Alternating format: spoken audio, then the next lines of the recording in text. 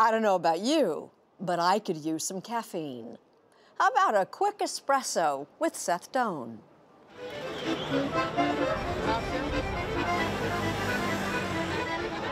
The vibrant southern Italian city of Naples seems to run on espresso. It's a very exciting city. Is any of that due to its love for coffee? Yes. This is packed in here. It's like a temple. And coffee here is like a religion. Caffè Gambrinus was established before Italy was, back when Naples was a kingdom. We're talking about coffee, you know, it's just like talking about the pizza, you know. It's part of our tradition. And it's part Marcello Uzzi offers high-end tours of his city and says this is a regular stop. Espresso, simply called coffee here, takes about 30 seconds to brew, a little less than that to drink. Okay, please, next time, take your time. Moreno Faino works for Italian coffee powerhouse Illy. How many cups of coffee do you think you have in a day working here? Roughly 10. He says it's a real shame to simply knock it back.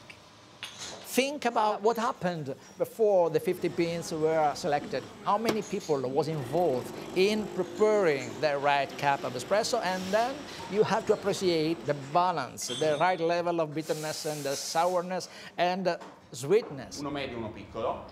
There's so much to know that Illy developed a university of coffee at its headquarters in the northeastern port city of Trieste. There are more than 140 rules that can affect the final result in the cup. 16 grammi. Yes, rules. Barista Stefano Giannini is a sort of coffee professor at Illy. What exactly is espresso? If you consider from Latin, expressum, it means under pressure. This is the way we extract the coffee. Italians invented this highly calibrated method of preparation.